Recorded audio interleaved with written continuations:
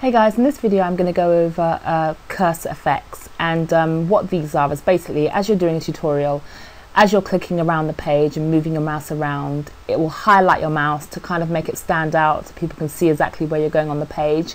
And also when you click, it will make a little, little round sign, a little radar sign basically. So it just clears everything up and it just makes everything very easy to know where exactly you're pointing to. So in order to do that, you need to go over to cursor effects here. If it's not on this tab, then just click the more tab and it might be on there, but it's usually on here. And you can either add an animation if you want to. You click on here, add an animation, totally up to you. Or you can have a mouse cursor visible. Yes, you want that visible. You can decide on the size. If you just drag this along, you can make it about that size. And to highlight it, you can click highlight, you can click spotlight if you want to dim something out and make it really obvious, or you can magnify. Okay, so what I'm going to do is I'm going to highlight, and you can decide what will happen when someone left clicks. I'm going to say rings, okay, and when they right click, you can have ripple, warp. I'm going to say warp, and you can also have a click sound effect as well.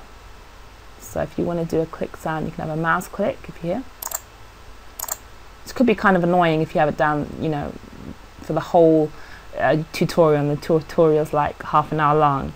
And you can also do the same for the right click, which could be just a laptop click, which is a lot less annoying. So I've done that now. And as you can see, it's highlighted up here.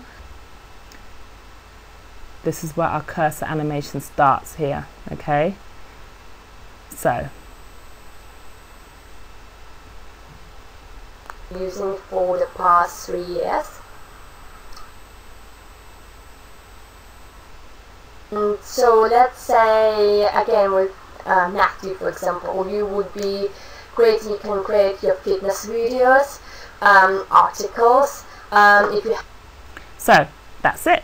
That's a really good way of getting your content seen a lot clearer during your tutorials, and they can see exactly where your mouse is going because of this big yellow round circle surrounding your cursor. So I hope that helps, guys, and it does make your videos look a lot more professional, and it just gives it that little bit of an extra touch. So please do this with your tutorials. It will make them stand out from other people's. I will see you on the next video, guys, where I'll talk about video narration.